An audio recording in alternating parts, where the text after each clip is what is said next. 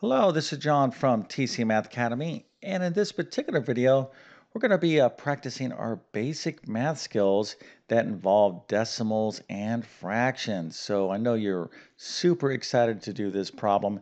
Let me go and read this to you. It says 3/10 divided by 2/5. So what is the best way to answer this question? And let's throw in an additional thing. We're going to put our calculators away, so no calculators. So if you can answer this question without the aid of a calculator, go ahead and put your answer into the comment section. I'm going to show you the correct answer in just 1 second, and then I'm going to tell you what I think is the easiest way to answer a question like this. Also, if you need math help with the course you're taking, test prep, or homeschooling, make sure to check out my math help program at tcmathacademy.com.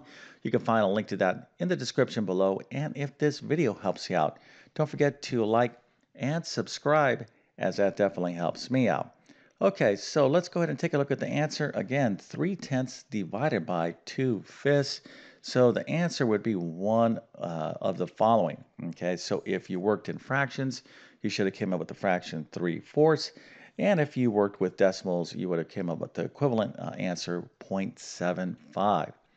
Okay, so how'd you do? Well, hopefully you got this right.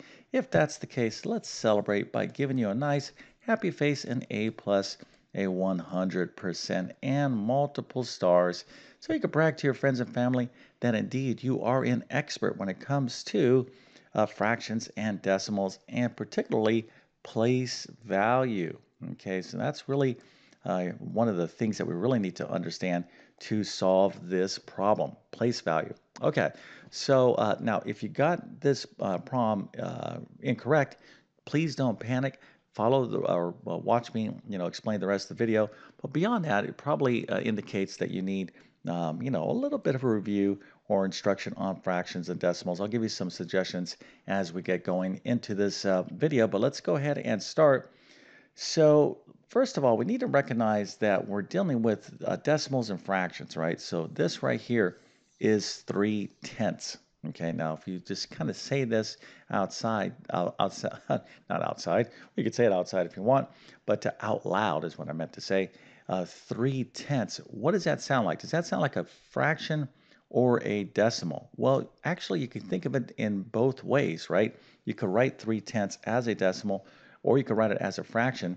But how about 2/5? Okay, well, 2/5, you're probably going to think of this as a fraction. So we need to make a decision here. Are we going to work with decimals or fractions? Now, can we convert a fraction to a decimal? Of course we could, right? So we have to make a decision on how we're going to work. So here, again, we have 3/10 divided by 2/5. Now, let's suppose you thought of 3/10 as a decimal. Okay. Now this goes to what I was talking about earlier, place value. So 3/10 as a decimal is zero point 0.3. So in other words, if I said write this decimal 0.3, write it as words, right? You would write 3/10 because the 3 is in the tenths place. Okay. Again, this goes to place value. This is the stuff that we learned way back in elementary school and middle school that probably most of us tend to forget because we work with calculators all the time. But 0.3 is what we would say 3/10. Okay. Now, you can write that as a fraction. I'll show you that in a second. And that's going to be divided by 2/5. Okay, so 2/5 you can write as a fraction 2/5. Okay, so we could think of this problem as zero point 0.3 divided by 2/5 or 3/10 divided by 2/5. But again, if we're not using our calculator, we really want to work all in either all decimals or all fractions. Okay, now this approach right here, I don't think is the easiest approach. Okay, let me go and show you what I think is the better approach to do this problem. Is to write this all as one fraction problem. So 3/10 is also the fraction 3/10. Okay, so 3/10, we can express this way, 3/10. And if you were going to your calculator and take 3 and divide it by 10, you would end up with that decimal 0.3, okay, or 3/10. This is 3/10 as well, right? So don't be confused with that. Just remember there is a relationship between decimals and fractions and, of course, place value. All right, so we have 3/10 divided by, so here's that division symbol, by 2/5. All right, so really what we're doing here is translating a verbal math problem into an actual math problem with numbers. Okay, so we had some choices whether we're going to work with decimals and fractions. So I'm going to suggest that you work all with fractions. Okay, so this is the problem that we're going to do. So 3/10 divided by 2/5. How do you do this problem? Well, let's go through the solution right now. Okay, so the first thing is when you're dealing with fractions and you see division, before you learn how to do division of fractions, you need to know how to multiply fractions, because what we're going to do is change this division problem into a multiplication problem. Okay, so anytime you see division of fractions, what you're going to end up doing is actually turning this into a multiplication problem. And there is a little bit of a step that we have to take in order to do that. So let's go ahead and see this right now. Okay, so here we have 3/10 divided by 2/5. So this is a division problem right here. What we're going to do is change this into multiplication. Okay, so how do we do that? Well, what we do is we take the fraction to the right of the division symbol. So here's the division symbol. This is the fraction to the right, and we're going to flip it upside down. Okay, that's called the reciprocal. So here we have 2/5. We're going to flip it upside down. That's 5/2. Okay, but when we flip it upside down, we get to change this division operator to multiplication. Okay, so just make sure you understand we're going from division to multiplication, and the way we do that is to flip the fraction that's to the right of the division symbol. Okay, never the one to the front. That one stays the same. The one to the right, we're going to flip it upside down. Okay, so now what we have is an equivalent problem. If we figure this out, it's the same thing as doing this. So now we have to answer this question, 3/10 times 5/2. Okay, and this is actually quite easy. So let's talk about how to multiply fractions. So when you're multiplying fractions, all you need to do is simply multiply the respective numerators and denominators. You're just going to multiply across. So 3/10 times 5/2 is going to be 3 times 5, okay, as I'm writing right here. Okay, again, the numerators are the top numbers of the fraction, right? So we're just multiplying across. So 3/10 times 5/2 is 3 times 5. We'll figure this out, and then 10 times 2 will be our denominator. All right, so I'm just taking it nice and slow here for those of you that might be a little bit rusty on fractions. So let's go ahead and clean this up. So 3 times 5 over 10 times 2. Most of you can see what the answer is going to be. So 3 times 5, of course, is 15. 10 times 2 is 20.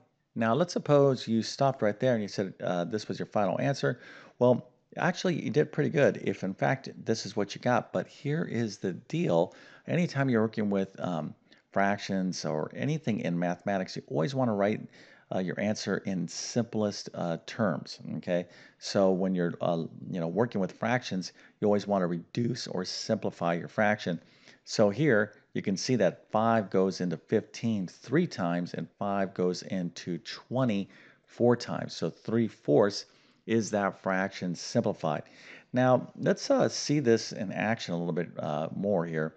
15/20. You can actually notice right here when you have a multiplication, when you're multiplying fractions and you have the factors right here, this would be a great opportunity for you to simplify or reduce this problem before doing all this multiplication. So this is what I mean. So here is 3 times 5, and this is 10 times 2.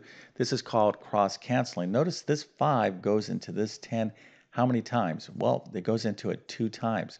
So we could cross-cancel this 5 and this 10, and we could put a 2 there. So when we do this multiplication, what's going to be left? 2 times 2, which of course is 4.